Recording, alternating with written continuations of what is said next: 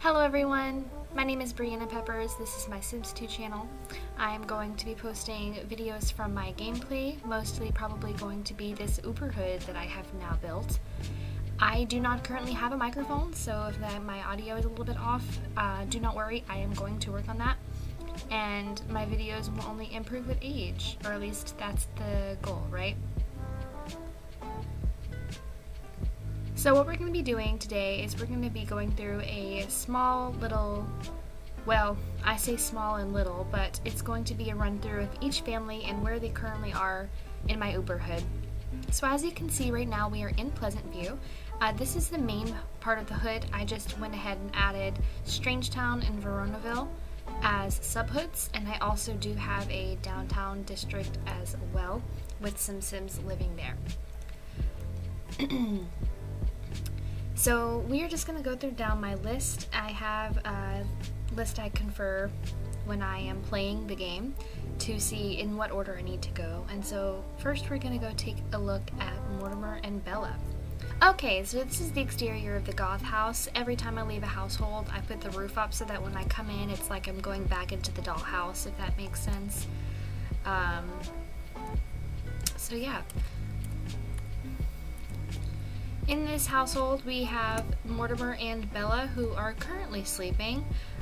Mortimer, as you can see, is about to expire. He's 75 days old. He probably only has 1, maybe 2 days left, but judging by that lifespan bar, Friday will be his last day. So this is Bella. She is old. She just aged up to an elder, whereas Mortimer is on the brink of extinction. So here she is. I did not know what to do with her. I just brought her back, had her remarry Mortimer because it didn't make sense to me to have them not be married. However, she is a romance sim, and so she is happiest when she's courting and, you know, flirting with others. So she has added quite a few people to her little black book. One of those being, of course, her ex-son-in-law, Don Lothario. Yes, Don and Cassandra were briefly married. They are no longer. It was not until after the marriage ended that Bella and Don began a illicit relationship. Right now, she is furious with him because he was on a date with the sim on a community lot, and she saw them and did not like that. However, she's a romance sim, and I use ACR, so she shouldn't have jealousy. And then, of course, we have Daniel Pleasant, because how could he not? Daniel Pleasant in my game is quite a scoundrel. And we have Rip Grunt, which is kind of an unusual thing, but with them both being romance sims, it just made sense, and Rip is no stranger to liking older women, so that was his angle. And then, of course, she's involved with Mortimer. So I can't wait to see what she gets up to after he passes, because she'll have full reign of the house, and she will not have to sneak around and hide her affairs from anybody. They also adopted a little puppy named Max. He's cute. He's going to turn into a big dog today, so I'll come back and show you guys what he looks like in episode 2. Next, we are going to go check in on the Caliente family, aka the Curious family. I need to use SimPE to change the household name for this particular family. 6 a.m., so it's still a little dark here in this household. As you can see, they stayed in the Caliente condo. They did not move out. You might be wondering, well, Brianna, what on earth were you thinking having Nina Caliente get married, much less to Vidkind Curious? And I'll tell you, it was not part of the plan. It just so happened that Nina and Vidkind began seeing each other, and I thought he was just going to be another one of her, like, you know, conquests, and then she got pregnant like pretty easily, and I was very shocked because this is probably the first time ever in my gameplay that Nina has had a baby with someone other than Dawn. I really cannot remember the last time, if ever, she's had a child with someone that was not Dawn. Something strange in my game currently is I have disappearing and reappearing relationships, which is probably a sign of corruption. Well, I say probably, but it's definitely a sign of corruption. The thing is, I'm just not super concerned about it. I'll deal with it when it happens, and eventually if this Uberhood ever becomes completely unplayable, I'll get to start all over, and I never really mind doing that, even though it sucks to lose that hood or, you know, work I've put into all of it. But it's always fun to start over with the pre-mates.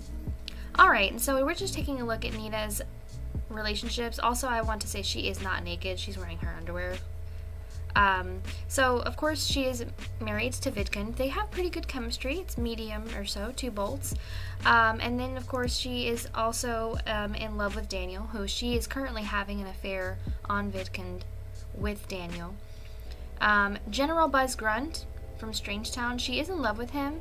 I don't think they were originally having an affair. She was actually seeing General Buzz before she met Vidkun, or before they got married, that is. Of course, I was gonna just let that relationship expire, and then Nina said no way, and she started up with him again. Of course, General Buzz is now married, so we'll see if he decides to continue that affair. We have Consort Cat, which is a whole long story that I will get to when we get to Veronaville. And then she did, I believe, have a crush on Loki Beaker, and then they were talking on the phone one night after Vidkun had gone to work, and she lost the crush, so maybe she wasn't quite feeling it with him, probably because he's hideous, but that's just my opinion. Alright, and then of course we have Vidkun over here. It's hard to see him. I think he looks super cute without his glasses. I also really like the hair that I chose for Nina with the bangs. It's a nice touch, in my opinion. So yeah, you're probably wondering now, who are these kids over here? Well, over here we have an alien, so it's safe to assume this is Orion Curious. I kind of, you know, go back and forth on how I like to pronounce her name. Orion is the alien daughter of Vidkun, so when he gets abducted, right at the start when you first begin playing Strangetown, Orion is the product of that. And so I have the multiple pollination technician mod, and so her mother is, or I should say her pollinator, was Karina Beetle. So she does not have the same pollinator as Vidkun's alien niece Astrid. Actually, I can see here Astrid's pollination technician is not showing because she was the original, or she had the original pollination technician. Just a little family lore for you. I really like Orion already. She's a fortune sim. She likes other aliens, and she likes people with red hair. She is straight, so she's going to probably wind up finding a boyfriend before not too much longer. As you can see, the only person she has chemistry with is Orlando Santowski, and they don't quite like each other all that much. So that's alright. And then over here is probably one of my favorite little Sims, and I'm sure he's going to grow up to be quite an interesting little guy. This is Levi Curious. He is Nina and Vidkun's son. This is who Nina was pregnant with whenever she and Vidkun decided to get married. He does wear glasses, as you can see in his little, what are these called? Pictures? Portraits. It's in his little portrait down here. He is a Virgo, so he's very neat, very shy. I believe he is going to grow up to be a, hold on, let me check my notes here. He's a Virgo, so he's going to grow up to be a knowledge sim exactly like his dad. I really like this for him. He's adorable. And then we also have a puppy in this household. This is Susie. I can't quite get a good shot of her. She's down there. I love the dogs in this game. Alright, also I just wanted to show you that I did do a little makeover of the house. They were earning more money, and I didn't really feel like moving them out to a bigger house, at least not until maybe if Nina happens to have any more kids. She is getting on up there in age. She becomes an elder in only 18 days. I am using a custom lifespan mod, or not a mod, but I made a custom lifespan with SimPE. So some of the ages might seem a little weird if you're not used to that. So yeah, this is the house, and Nina Vidkun, even though Nina is, you know, having affairs here and there, I feel like she does truly love him. Next up on the rotation is Don Lothario, who is still living directly next door to Nina. Something I was hinting on earlier when I said I have a weird disappearing relationship thing is that for some reason now Dawn and Nina no longer know each other. I don't really remember if maybe Nina caught him cheating and she was upset with him at some point, but I know that in Dawn's relationship panel, Nina was showing he's in love with her, but they're not friends. And I forgot to go through in detail, but as you probably saw in Nina's relationship panel, she did not have a relationship with him at all. Like, he just wasn't there, because if he was, they probably would have been more towards the top. I'm pretty surprised that Dawn and Nina do not have the strongest chemistry. It's just one of the rare few times that it doesn't work out for them in my game. So this is Don Lothario. He's only 15 days away from becoming an elder. I did mention earlier he had a failed marriage to Cassandra Goth. They had 2 children before they wound up divorcing. His children are Christopher and Jonathan, respectively. Christopher is the older one. Jonathan is younger. Christopher is very close to becoming a teenager, so I'm looking forward to that. They both live with their mother and her new family. We can see he has dabbled with quite a few people here. Bella Goth, namely, who we already spoke on. We have a townie named Rose, a townie named Christy. He has very high chemistry with Nicole Mace, who is the town slob. His relationship panel just moved around as if someone's here, but no one's here. So Don did temporarily live in the Goth home with Cassandra and his children when they were married. But of course, when they divorced, he got some money back because Cassandra did not have him sign a prenup. That is why Don is so rich. Truthfully, it's just because I have the No 20K handout mod, so when Don moved out of the house, it gave him an automatic portion of the Goth household funds, and I did not care enough to change it, and I feel like Cassandra would be the naive person who would forget to have her new husband sign a prenup. So he did take some of their fortune, not too much though, they're still fine. And I moved him back into his old condo. Nothing about it has changed at all. Of course, when I came back, the furniture was all gone, so I redecorated it to my knowledge the best I could. I have been playing this game for a very long time, so I am pretty familiar with the layout of Don's house. The only thing is I did add a stove, because why the hell didn't he have a stove to begin with? I'll never know. Yeah, so this is Don Lothario, and you pretty much already know everything there is to know about him. He has 2 children with Cassandra, and I'm honestly shocked that he hasn't had any more since then. So I think she was in here. So he is currently, dabbling with a lot of romantic interests, but one of them is Olive Spectre, the evil witch who resides in Strangetown. It's going to be quite interesting to see where that relationship goes, because, if you know anything about Olive, you might know that she has a little garden out back of her house, and not many people make it out of there alive. Next on the rotation is going to be the Dreamers. So look at this super cute family portrait. So a couple of the families, which I don't think I talked about a minute ago, was I have changed their family bios. So over here for the Goth family bio, I said Mortimer and Bella now find themselves with an empty nest because all of their kids have moved out. Will they find a way to fill their time productively, or will they find their seemingly perfect marriage a tad too boring? And I kind of put that in there for myself because I also just find that playing with only elders can be quite boring. So now that Mortimer's gonna die, maybe I'll find something interesting to do with Bella, or what I'm thinking is more likely, Alexander and his fiancée Lucy Burb are currently in college, so whenever they finish and graduate, I'm thinking they're just gonna move into the manor so that he inherits it once Bella passes. Also over here, for the Curious family, we have Nina seems to have settled down and is embracing suburban life.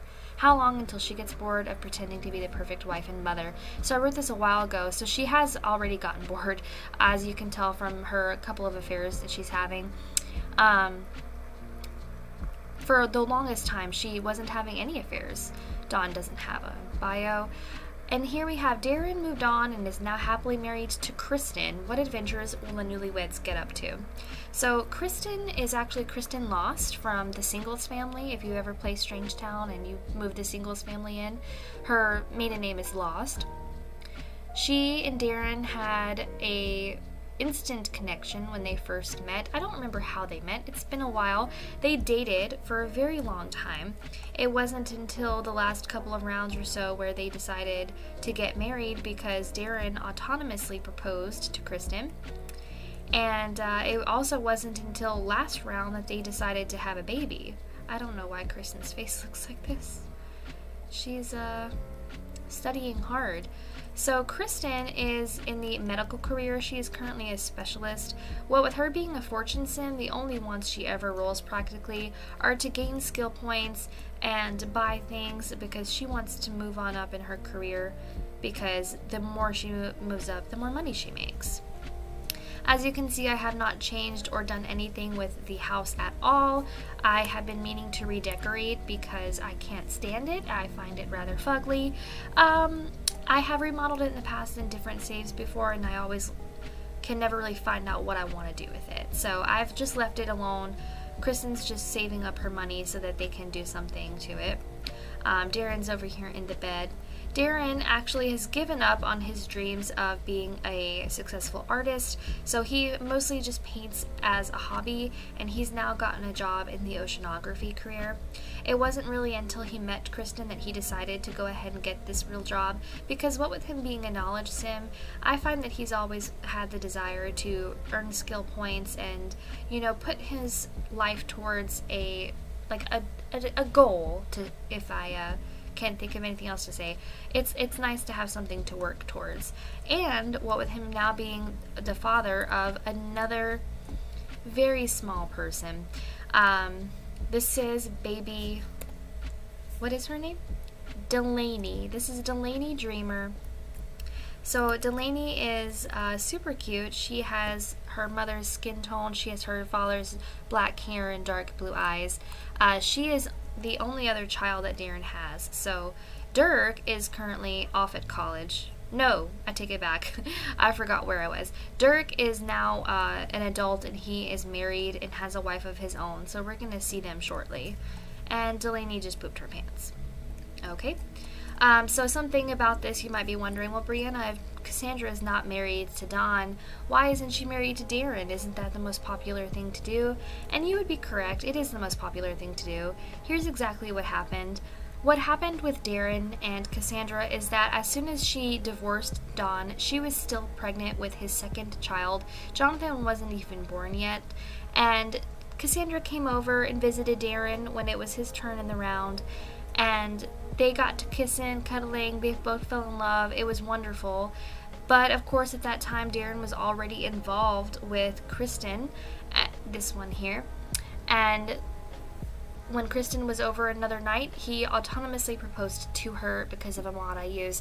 So I took that to kind of mean Darren has moved on from, you know, pining over Cassandra, even though she was now into him, and he was still, you know, in love with her. It was almost like too little too late. He realized he spent a lot of his life, you know, pining over her, and how he and Kristen actually have a lot more in common than he and Cassandra do, because truly, like, what do he and Cassandra have in common other than the fact that they wear glasses? So I couldn't think of anything else. Next on the rotation is going to be the Pleasants, which is quickly becoming some of my favorites.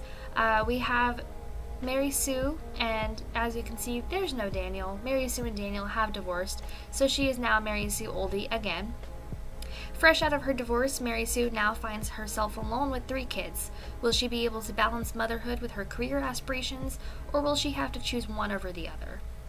So, as you can see, she's still trying to climb her way up in the politics career. We're going to go in here and take a look at who her children are.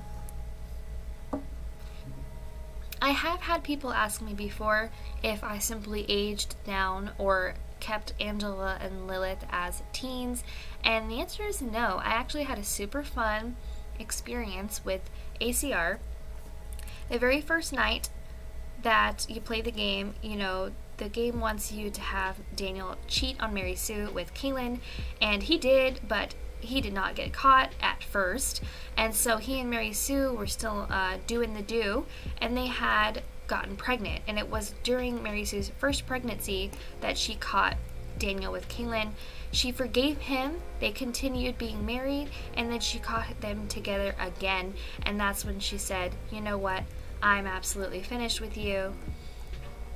If you can't tell, I quit all of my saves while the Sims are sleeping. That's why all these Sims have been in bed. But yeah, so Mary Sue said, I'm absolutely finished with you. They divorced, and then that of course left Mary Sue alone with the 3 kids in this house. So over here, this is Grace Pleasant. She was the firstborn of the second pair of twins that Daniel and Mary Sue had. I think it's super cute. I absolutely love that they had another set of twins, and they were both sets of redheaded twin girls. So this is Grace Pleasant. She is a knowledge sim. I just think she is adorable. She strikes me as like the preppier, like maybe not quite a know-it-all type, but a very self-educated girl. She seems like the type that would definitely speak out against people who are trying to oppress her. She is a Pisces. She is got a pretty good like personality. I really enjoy when my Sims are more on the nice side because they get along better with others. And since I use ACR, I used that to determine her gender preference, and she is bisexual, so she likes boys and girls. The only people she currently has chemistry with is Ezra Broke, Ivy Cooper, and Ariel Cap. We'll talk more about the Brokes and the Caps once we move on to that part of the hood. And then over here we have Grace's twin sister Iris. So this is Iris. I tried to keep it, I tried to keep it with a naming theme of something like one is good and one's a little more like not bad per se, but I think Angela and Lilith and Grace and Iris match in some capacity.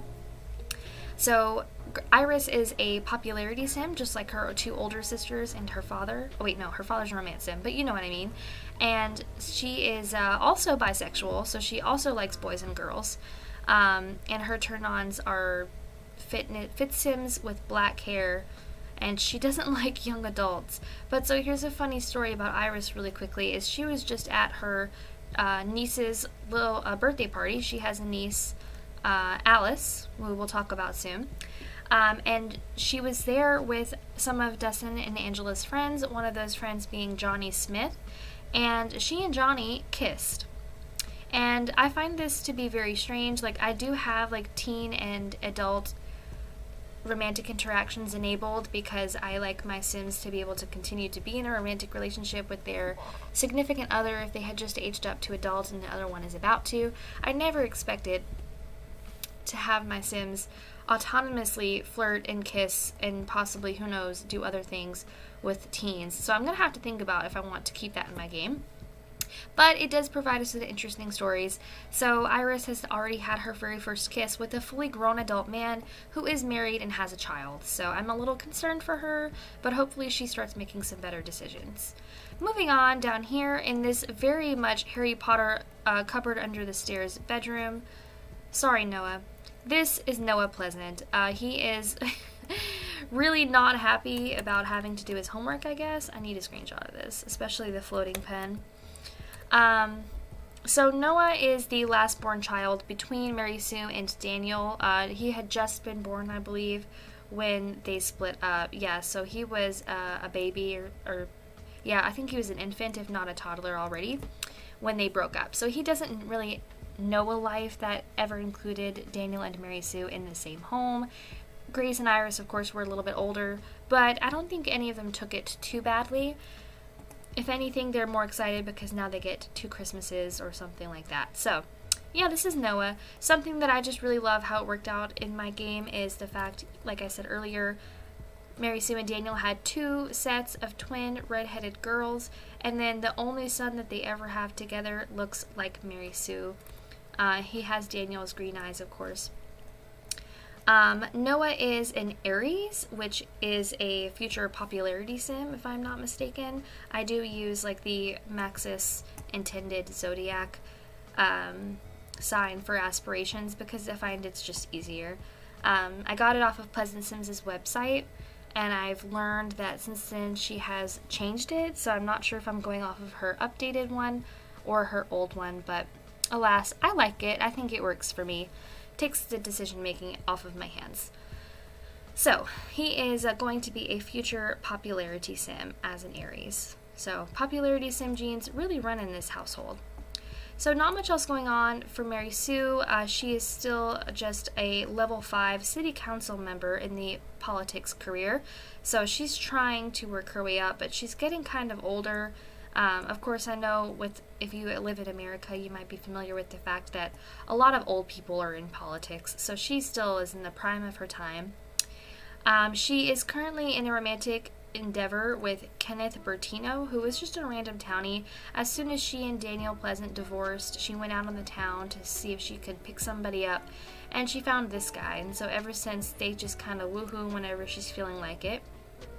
You might can see here that she and Daniel are still in love. So what happened was, as soon as they divorced, Mary Sue rolled the wand to apologize to Daniel, even though he should have been the one apologizing to her, of course. But that's just how I feel. Oopsie. Oh, okay. But so one apology led to another, and then they fell back in love. They've been woohooing and stuff. So I feel like Mary Sue still doesn't want him back. She doesn't want to marry him, especially now that they've divorced. It would be even stranger for their status or appearance if they were to get back together, right? So she's happy just letting him go be doing his own thing. And she just kind of acts on that relationship, again, whenever she feels like it. Honestly, I quite like Mary Sue in this save. I always found her to be a little boring in the past, but this Mary Sue has really given me some flavor. Alright, so that's pretty much it. Oh, and also we do have a cat in this household, a kitten. This is Milo, so he is very tiny and very cute. I love him already. They just adopted him. And again, I haven't done anything really to change the house, except I have remodeled a little bit. They got quite a big inheritance once their grandfather Herb Oldie has passed away, and so I used that to change the looks of the girls' bedrooms. I like Grace's room a lot more because she's got like this shelf situation going on. I'm not much for like clutter. I don't usually download it because I find that it's just, I'm not the best at decorating anyway, but you know, it's cute. And then I did remodel the bathroom a little bit to make it look more like it's shared between two teenage girls. Okay, so that is it for the Pleasants. So we're gonna move on. Coming up next on the rotation is gonna be the Burb family. So we are all familiar with the Burbs, right? So as you can see here, they have had 2 children past Lucy. This is Kylie and this is Tally. Their bio currently reads, John and Jennifer have been enjoying their suburban lives. Jennifer is just about tapped out with babies, but John still wants to grow his brood. Will the 2 of them be able to compromise? So as of at this very moment, at least the last I saw when I finished them in this round, John actually had the simultaneous want and fear of having a baby. So it's like he wants more kids, but on the more realistic side, he realizes they don't really have the time, the money, or the room for another baby. So I just moved them into this little weird boxy house that's right across from the Goths. So they are neighbors. There is not much to say about the exterior, but I did renovate the inside entirely. So it has a completely different layout. This is the only house in probably my entire Uberhood that I've done this with, because I usually just cannot be bothered to remodel, redecorate. I'm not very good at it anyway. So obviously first up we have Jennifer Burb, who I really like her. Well, with her having a high interest in fashion, I tried to keep her with this like moderately cool and like, but also momish enough outfit. She's very cute. She is a paralegal in the law career. She's level 5 and she's just steadily moving on up. She would be a lot higher in her career if she hadn't had to take so much time off between both of her pregnancies. And over here we have John, who is just getting out of bed in his indie wear. So this hair is a little odd on him, but I can't really find anything else that I want him to have. So, oh, you see how like it's peeking his scalp. I forget like which style this is, but I need to go and delete all of them because they aren't very good, but I will do that another time. So yeah, this is John Burb. Not much to say about him. Oh, he fears having a baby, so I feel like he's probably been talking with Jennifer and she said absolutely not, and so he's like, okay, you're right, 3 kids is enough. And he is a waiter, a level 5 in the culinary career. Funny story about John and the culinary career, he rolled the want to get this job when I first started playing them. I gave it to him, he worked there for a while, and then he had the desire to quit right about the time that Kylie was a toddler. And Tally was about to be born. And so I had him quit because I was like, oh, that'd be cute, have him be a little stay-at-home dad. And then he immediately rolled the want to get his job in the culinary career back. So I said, he just decided like maybe he didn't have enough money, they didn't have enough money to just only have one income. So that's what he did. Over here we have Kylie Burb in her very goth room. She's not quite ready to wake up yet, but I just love her. So Kylie is the second born child. So you know there's Lucy and then there's Kylie. She is an Aquarius, which means she's going to be a family sim. Well, she already is a family sim, you know. She's a little sloppy, a little shy. She's more on the active and playful side, and she's pretty nice. Mostly. This is what led me to think like, I feel like she would definitely be, she's thinking about like going to jail. She would definitely be on the more emo side, probably. I like her a lot. And also, Kylie is bisexual, so she currently has a thing for Ariel Cap. Alright, so my mouse did just die, so my controls are going to be a little funky from here on out. I'm going to pause quickly. And then just over here we have Tally Burb. So let's get you to stop playing with that toy so we can get a good look at you. So Tally is blonde. She is the first blonde, actually, in the family. So if I remember correctly, she gets this from John's side of the family.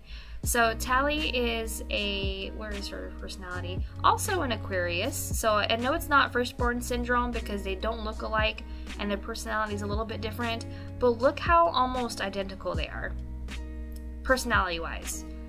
Like, of course, looks-wise, they have different skin tones, different hair colors. I think they also have different eye colors, but isn't that funny? So, all of John and Jennifer's kids are going to be family sims because Lucy's a family sim, and so are Kylie and Tally. I also tried to keep it with the whole naming thing, like it ends with an E, sort of, or at least an E sound. So Lucy ends with a Y, but Kylie and Tally end with an E and an I, respectively. This is also used to be Lucy's room, but I renovated it a little bit to match Tally's favorite color, which is pink. So if you also saw here on Jennifer's wants panel, because I will talk about this, she rolled the want to flirt with Dawn after they became best friends at Bella Goth's birthday party, which is just really funny to me. And so I'm hoping that next time I come here to play them, I'll get the chance to have her act on that want, because I would love for it to be a little messy. Because what is The Sims 2 without mess? Alright guys, so I am going to go ahead and cut this off here. I am nowhere even close to being done with introducing you to my Uberhood families. I still have quite a few to get through in Pleasant View alone before I move on to the subhoods. So please stay tuned to see that coming out shortly, and I will get that out as soon as I possibly can. Thank you so much for watching. Have a good one. Bye!